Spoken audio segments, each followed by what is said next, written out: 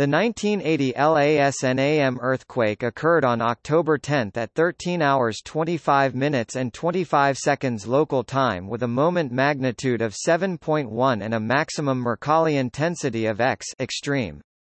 The shock occurred in the Algerian town of Lasnam, now known as Clef.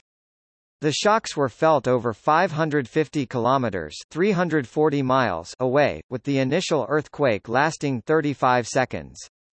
It was the largest earthquake in Algeria, and was followed 3 hours later by a magnitude 6.2 aftershock. The earthquake created about 42 kilometers (26 miles) of surface rupture and had a vertical slip of up to 4.2 meters (14 feet).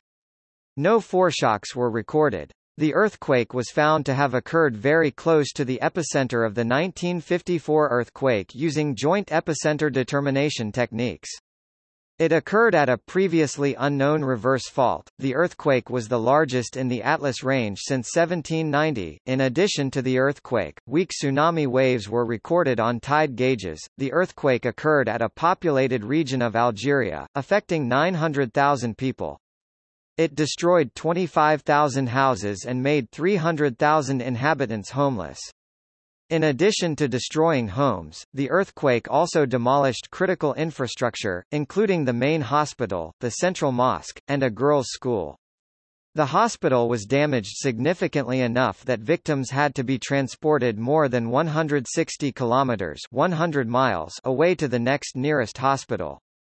Both events caused considerable damage with at least 2,633 killed and 8,369 injured. The earthquake caused approximately $5.2 billion in damage, which was 22% of Algeria's GDP at the time.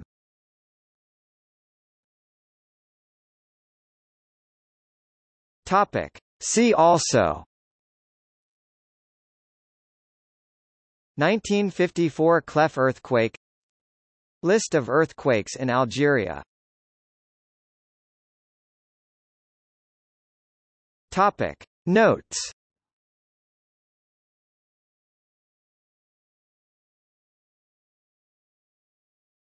Topic. External links.